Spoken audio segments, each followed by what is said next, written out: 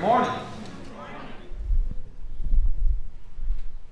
I know that with everything going on in our world, it's been quite a year already, and then politically what's been going on recently has a lot of us very concerned. And I love that one of the songs David led this morning, "It Is Well With My Soul." That's a song that during the darkest, most challenging time in my life, that song brought special meaning to me. And I'd sung it and praised God with it previous, but when I went through a really, really tough trial is when I latched on to that song, with both hands. It is well with my soul. Even in uncertain and doubtful and difficult and painful times. And so I encourage you to do that. I encourage and remind you we should look different than the world. And when the world panics, those in Christ should not panic. And so I want to remind you of a scripture as well. Hebrews 13, 5 and 6. Hebrews chapter 13 verses 5 and 6 says, "Keep your life free from the love of money, and be content with what you have, for he has said, I will never leave you nor forsake you." So we can confidently say, the Lord is my helper, I will not fear. What can man do to me? And I remind you that as long as our Father is on the throne, the sky is not falling. Didn't get any amens. Let me try it again. As long as our Father is on the throne, the sky is not falling. Amen. Amen? Now, when the news report comes that says God is no longer on the throne, the sky would be falling, but we know that won't happen. So God Almighty is still on the throne, and I encourage you to find confidence in that. And whatever you fear today, it is not God's first rodeo. It's not the first thing He's ever helped one of His children through. So turn in your Bibles to John chapter 3. This is where we're going to dive in this morning, John chapter 3. And I have a three-part series planned on this title and this idea of being born again. And Jim mentioned that most of us have found salvation in Christ and have had the blessing of baptism and sins washed away. And so let's talk about something really, really important this morning, being born again in Christ. So John chapter 3, of course, you're familiar with one verse for sure in this chapter, and that's verse 16. But on our way to getting there, verse 1, we read that there was a man of the Pharisees named Nicodemus, a ruler of the Jews. This man came to Jesus by night and said to him, "Rabbi, we know that you are a teacher come from God, for no one can do these signs that you do unless God is with him." So we begin this chapter and we're introduced to a character named Nicodemus. Nicodemus is a Pharisee. And so at first glance, Pharisees, of course, most of them were against Jesus. He would do miracles. They would not deny the miracle. They would deny whose higher power or lower power it came from. They say, well, it must be Satan. That's your typical Pharisee in the first century. But Nicodemus was different. He comes to Jesus. He comes at night, maybe because for fear of what the rest of the Pharisees, would kind of the judgment they would place on him. But nevertheless, he comes to Jesus at night. He just makes an honorable statement that says, he says we, which means at least many of the Pharisees, but we know that you're a teacher come from God. Jesus answers him and gets straight to the point. Jesus doesn't, the Scripture doesn't record this conversation or small talk. Jesus gets straight to the point. He says, "Truly, truly, I say to you, unless one is born again, he cannot see the kingdom of God." Have you ever been somewhere and you can't go in unless you have something? Maybe you have to pay $5 to get into a kid's sporting event. or maybe you have to have a mask to go into whatever place it is, a hospital. I barreled on into a funeral home recently, and I was the preacher. I thought I was, kind of essential to what was going on there that day, but without a mask, I was not. And so, and that's fine. I have got one out here somewhere, and so I went and put one on. I've been to a few OU football games, and every time I go, I make sure I have my wallet, but I really make sure I have a ticket to get into that game, right? Because I can do without as long as we have a full tank of gas, I think we can get down there and back. Got to have a ticket to get in the game. And Jesus says to Nicodemus, there's something you have to get into the kingdom of God. The kingdom of God, I remind you, is speaking about the church. This is the church. Remember, Jesus said to Peter, I'll give you the keys to the kingdom of God. Peter's not at the gate in heaven, by the way. There are a lot of jokes that talk about, okay, so here's Peter at the gate, and here's a joke for you. Peter's not at the gate in heaven. There's not a physical gate anyway.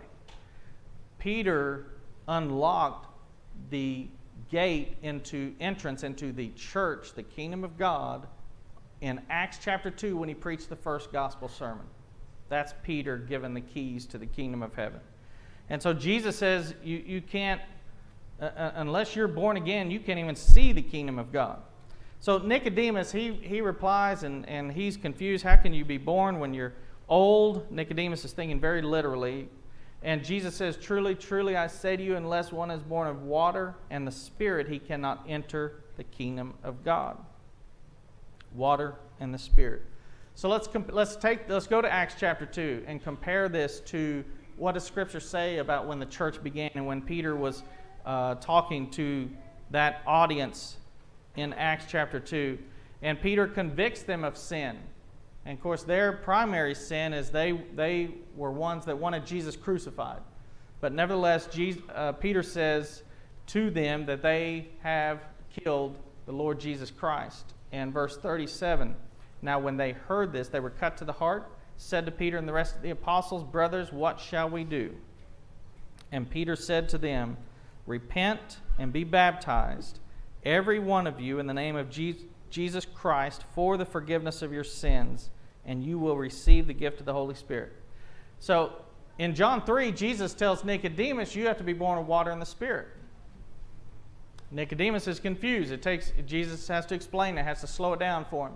But in Acts chapter 2, we see that Peter told people to be baptized and that they would receive the gift of the Holy Spirit. The fact is, at salvation, submission to baptism that's our part. Granting the Spirit, the indwelling gift of the Spirit, is God's part, but it is being born of water and the Spirit. Okay, let's go back to John chapter 3, verse 6. That which is born of flesh is flesh, and that which is born of spirit is spirit. We live in a world of people that are flesh. And we are. And you and I understand. You're hungry, let's eat. Right? You're thirsty, let's drink. You understand, you're tired, let's rest. We live in this physical body, but you and I believe in a spiritual life. And we believe that we have a spiritual life and a spiritual birth. And Jesus is saying you have to be, when you're born of flesh, you're flesh, but I'm talking about a spiritual birth, a second birth, a rebirth. Let's look at flip to Romans chapter 6, a great passage on baptism. It's a great passage on being born again. And Paul has been talking about grace and how wonderful it is that now we live in the new covenant of grace. Chapter 6, verse 1, he says, what shall we say then? Are we to continue in sin that grace may abound? So he's explaining that God's grace is enough. In other words, whatever you've done in your past, let me ask the question, have you ever felt like you've done something that was maybe too bad for God to forgive you? I'm not asking for hands, right?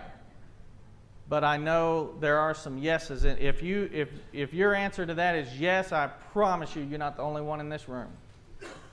If you feel like you've ever done something so bad that God He wouldn't forgive your sin. That's what Paul's been talking about. God's grace is enough. But then Paul, he goes to the other side. He says, now hold on, that doesn't mean we can just live that way. It doesn't mean we can just keep sinning and living in sin. And the fact is, and the point that Paul makes is, hey, we died to that. We died to sin. We recently sold our house that we've been living in for 12 years. And I'm real good about, I wouldn't even say that. When things break, if it's not essential, it's just going to be broken for a while at my house. But if it's semi-essential, I'm going to patch it, if you know what I mean. So there was an area under our soffits, our porch, the soffit there that had rotted. That developed a hole there. I don't know. I don't know what all happened. All I know is birds were having a heyday with it, and it was kind of falling apart. And so I got me one of those soffit screens that you put so it lets air travel through your attic and cool it down. And I slapped that up there and screwed that up there, and I patched it. And I thought that was good, and that lasted for a little bit. But then I got kind of this issue of rotting wood developed further, spread. So I got another one. I put that up there. And I tried a few different things, trying to patch it best I could because I'm not a carpenter. And then finally we call a carpenter.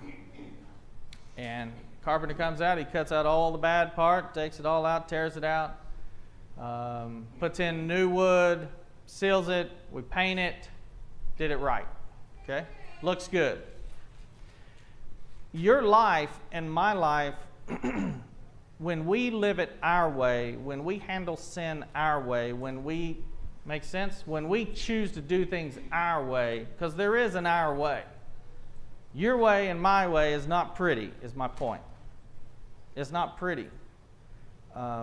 It's full of envy and bitterness. It's full of sass. It's full of anger and hatred. It's full of sin and deceit and greed and covetousness and bitterness and resentment. And did I repeat some of those? I don't know. It's ugly. When you and I are left to handle our spiritual mess, we muck it up. Amen? We make a mess of it. And that's what Paul is saying. You died to that. You tried it your way. It didn't work. You can't find God. You can't enter the kingdom of heaven. You can't enter heaven where God is doing it your way. And then read on in Romans, verse 3. Do you not know that all of us who have been baptized into Christ Jesus were baptized into his death? We were buried, therefore, with him by baptism into death. Point being, when we think of baptism, if you've ever... when you hear about someone being baptized, we're excited. When you hear that someone's, they're headed up to the church or they're at the church, they're about to be baptized, you're going to go witness it, excited, because baptism is something we rejoice over because someone is being born again, right? Sins are being washed away. So it's a beautiful, it's a birth, it's wonderful, but baptism is also a death. And Romans 6, verse 4 says we were buried. You don't bury living things, you bury dead things. Baptism is a death. And what dies at baptism is our way, our wishes, our desires, the way we want to live, and our sin. And God washes that away.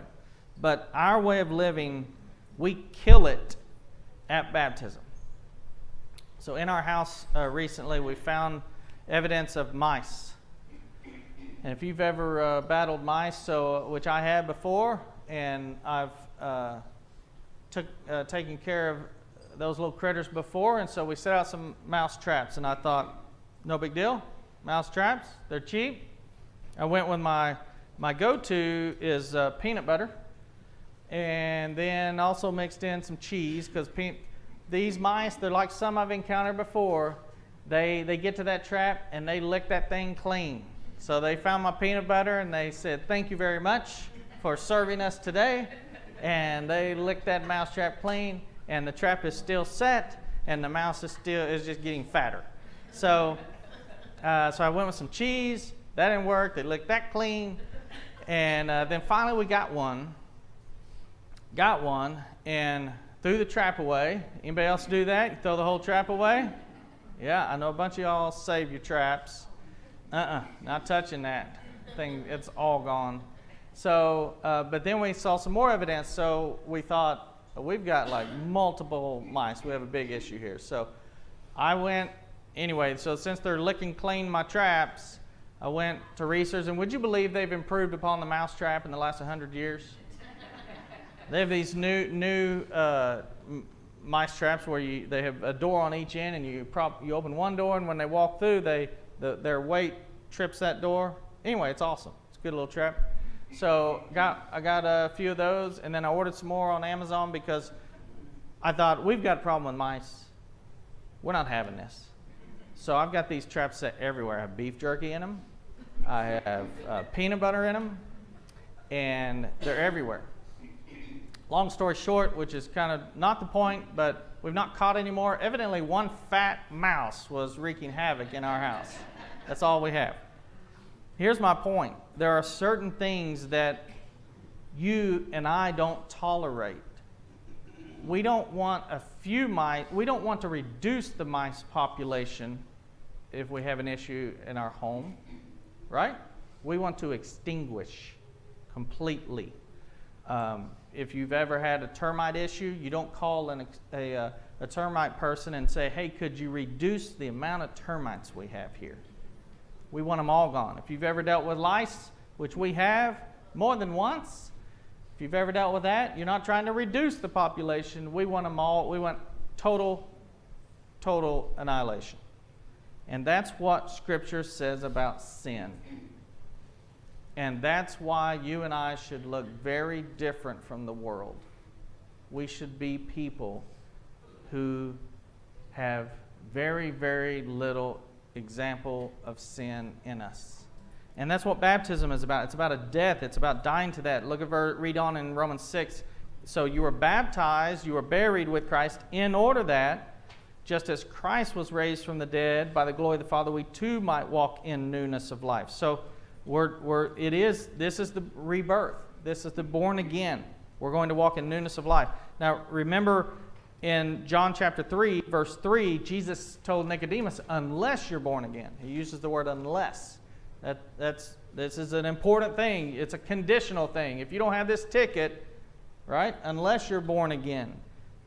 Paul here in Romans 6 says, if, in verse 5, if we've been united with him in a death like his, we shall certainly be united in a resurrection like his. Certain things need to be out of our life, and that's sin. And that's what God is telling us, that he wants to rid us of sin. Now let's get to, this is really what I want to get into today. I want to talk about being born again, but I also want to help us understand some things correctly about Scripture. John 3:16, if you know any Scripture besides Jesus wept, you probably know this one, right? For God so loved the world that he gave his only Son, that whoever believes in him should not perish but have eternal life. This verse is not talking about faith only. There is no Scripture and place in Scripture where God tells us to have faith only. In other words, just believe and then you're good. I mean, you can live how you want. I mean, you ought to live godly, but whatever, because you've believed. So this is not saying faith only. And it's not contrasting faith versus works. This verse is talking about those who believe versus those who do not believe at all and reject God. And I'll show you why. Notice 2 verses later in verse 18. Let's compare this. Verse 18 kind of gives us a deeper understanding of this. Jesus says, whoever believes in him is not condemned, but whoever does not believe is condemned already, because he has not believed in the name of the only Son of God. And so this is, you either believe or you reject God. You don't believe. You're in or you're out. So both of these verses 16 and 18 mention belief, but 18 goes further and says, here's the point, it's if you don't believe, then you reject God. So looking further at verse 18, and to put it really, really simply, we're faced with a choice. Our greatest choice in life is not who we're going to cast a vote for in a ballot box. That's not our greatest choice. Our greatest choice is the eternal choice. Am I going to be with God or not? Am I going to be with Christ or not? Am I going to find salvation and walk in that and live a new life or not? And so that's what this whole chapter is about, what Jesus is trying to teach Nicodemus. And then if you go to the very end of the chapter, just to take it even deeper and more clear, very last verse of John chapter 3, do you know what this says? Whoever believes in the Son has eternal life. Whoever does not obey the Son. Notice how it's not talking about faith only. That's not the point. This is, are you with God or are you not with God? If you're with God, you're obeying God. Jesus said, if you love me, you'll keep my commandments. When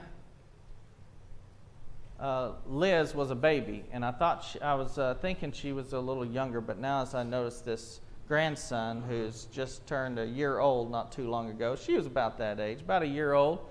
Had her in a Sunday morning church service in Wilburton, and I was the campus minister, so I wasn't preaching, so I'm sitting in a sermon just like you are today, and then I hear this, kind of hear and feel this noise together, and the way I'd refer to what happened was I call it a blowout. If you've ever, you know what it's like to have a child or grandchild in diapers, and they're of a size when they can make a sizable deposit. And so she did in this particular deposit, and I was wearing khaki pants to fully paint the picture. Young people, that's a lighter colored, kind of almost white pant. I'm wearing khaki pants, and she's in a little frilly dress with bloomers, you know, bloomers that go over the diaper. And she makes a deposit into that diaper, and the diaper is not enough. It's not enough, and neither were the bloomers. And so I pick her up, and I go to the back, and I make a split-second decision. We're going home. We're going home because this has got to change. This has got to be changed, right? And so the thing I want to give you to take away today is sin is something you and I struggle with because a part of us likes sin. We like to handle things our way. We like to go about life our way. But God reminds us, and each Sunday morning we sit here and we are reminded, you know what, my way's really not that good. My way's sinful. My way's ugly. My way smells. And God wants to remove that from us. Our message as a Christian, if you're in the world, guess what? You're an ambassador for the message of being born again and living in this world by faith, not by sight. So I remind you, church, live like if you're a Christian and you've been saved, live like it. Look like it. Act like it. Have your head up. Have a beat in your step. Remember, your Father is on the throne. People of the world that are lost, they have reason to fear because they don't know God and Jesus like we do. And so our message is one of inviting them to come. And we're going to sing a song of encouragement. And I want to tell you very clearly, if you've never given your life to Christ, there is no better time than now. We have remodel or no remodel. We have a baptistry ready to go over here. And we have other options even if we didn't. If someone here has never had their sins washed away in baptism according to Scripture, and you want to do that, there's no time, there's no way, no good reason to put it off. No one in Scripture ever put off baptism. But I want you to know that if you approach God on Judgment Day at heaven and you've not submitted your life to Him and had your sins washed away, you cannot say you didn't know. We can't say we didn't know. Some people may be able to say that, But we can't say that. And so I remind you this morning about that. I encourage you to do whatever you need to do to be right with God. Maybe you have a prayer on your heart or a request and you'd like us to pray for you or something. If we can help you, we would ask that you come while we stand and sing.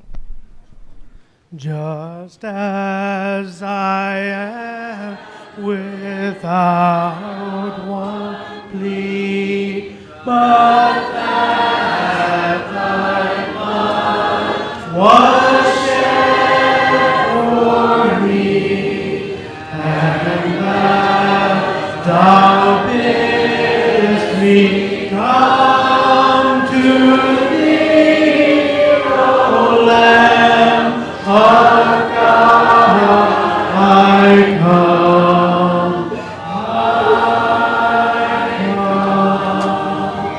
just as I am, and waiting not to rid my soul of one dark blot, to thee whose blood can cleanse each spot, O Lamb of God, I come,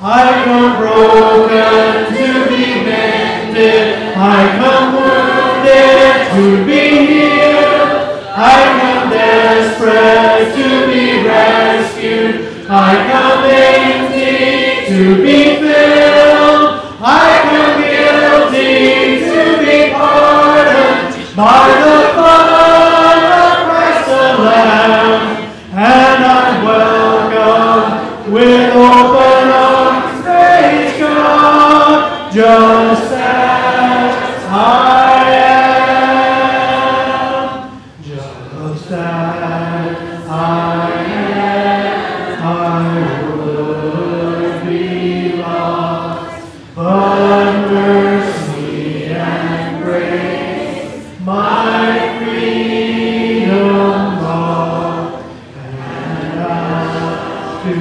glory in your cross, O Lamb of God, I come, I come broken to be mended, I come wounded to be healed, I come desperate to be rescued, I come empty to be filled, I come guilty to be pardoned by the blood of Christ the Lamb, and I'm welcome with open arms, praise God, just